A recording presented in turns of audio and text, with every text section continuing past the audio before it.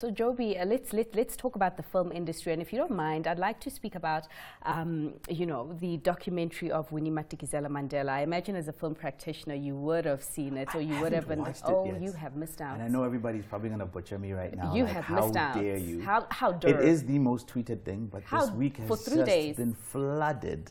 Okay. With so many proposals and treatments and so many deadlines that I'm busy chasing. Okay, so this weekend it is my catch-up plan to finally sit down and find it somewhere and watch it. I'll forgive you. You are a businessman, so I'll forgive you when you talk about proposals. Yes. But the reason I raise it is because it raised questions about why South African filmmakers are not telling their own stories, particularly of their own heroes. I mean, heroes on the continent are widespread. Yes. Even the villains, so to say, across the continent, whose stories also deserve telling. Yeah. Why is it that we always find ourselves in a position whereby we have foreign filmmakers telling African stories? Well, geez, how much time do you have? So look, I think for all African filmmakers, we do want to tell these stories. And a lot of them are working hard and probably with little or no money, slowly by slowly putting together their versions of these stories, So the current Winnie doc isn't the only one I know of. I actually do know of other filmmakers who have their own versions that hadn't got to the finish line yet. So there's a couple friends of ours who actually have one that has already been buzzing internally in group chats where guys are like, please finish that documentary that you were working on. They'd already shot some content with her, etc.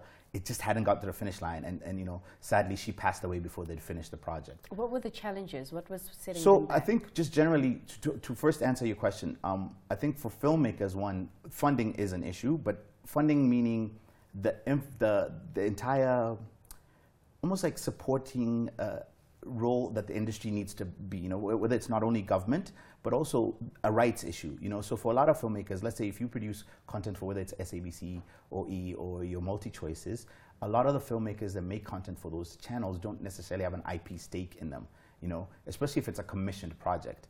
And I think if industry was just to switch it a little bit and give a little bit more IP perspective, an incentive for producers to have a little bit of an ownership. Because international guys can come here and create our stories and sell them to international markets because they already have the international backing from an IP perspective, and then they come in and they use the tax credits to shoot locally, whether in South Africa or Mauritius, and tell our stories. Then they sell them to international markets, and there's an incentive there again for them. So it's almost like they get the benefit multiple times.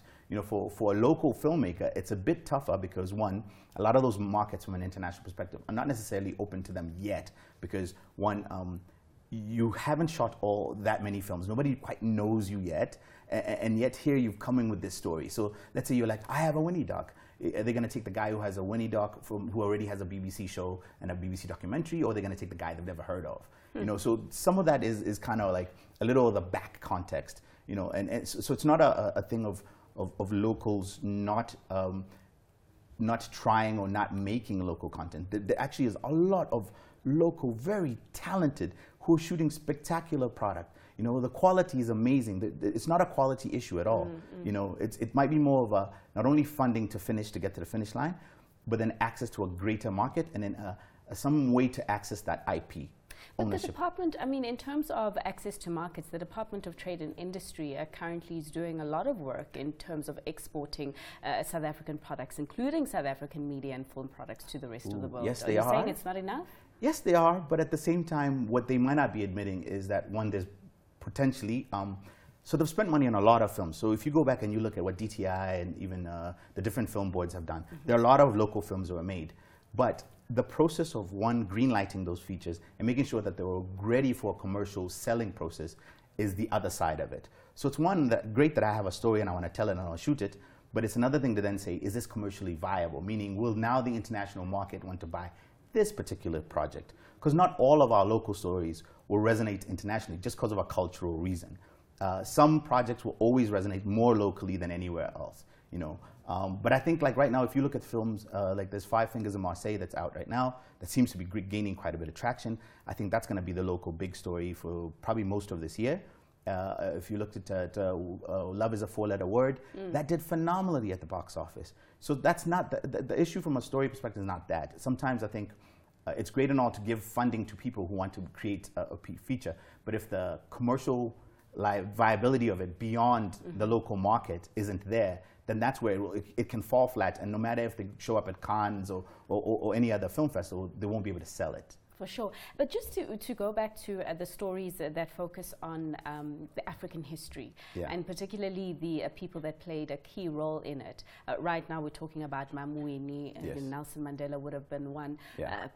Former President Robert Mugabe. I mean, if that'd be a fascinating one. I think it could be an entire docu-series. Exactly. I mean, is there an interest from the African film industry to tell such stories? I think there is. I don't think that filmmaker is screaming loud enough, maybe, and we don't know who that is. Look, funny enough, my business partner and I, there was, after watching, there's a series on Netflix that we really love.